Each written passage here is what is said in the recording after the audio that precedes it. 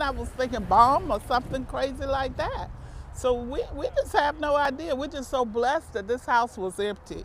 Bertha Boyd lives behind the house that exploded in the 7400 block of Remore Road. Her home had little damage. Still, she had to see what happened on this street.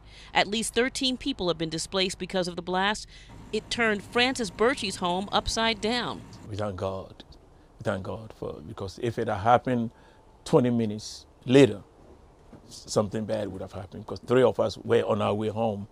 And then especially my granddaughter, she gets here at 2:30.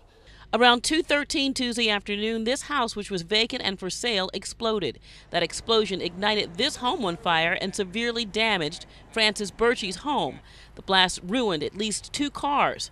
Residents across the street from the blast are now dealing with cracked foundations and other damage to their homes.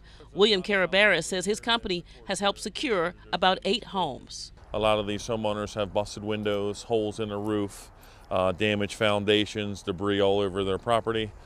We advise them to call the insurance company, and we assist them boarding up their places, tarping the roofs, securing the doors.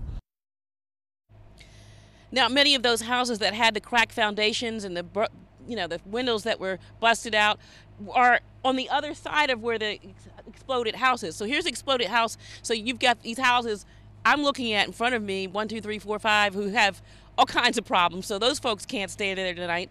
They've fenced in this area because investigators still have to go through that and see what's going on there. BGE is back out here again tonight as a precaution, making sure that the gas to this house next to the exploded house is cut off, and the gas on the other side of the exploded house that caught fire, that the gas is cut off there. Reporting live in Woodlawn, Lisa Robinson, WBAL-TV 11 News.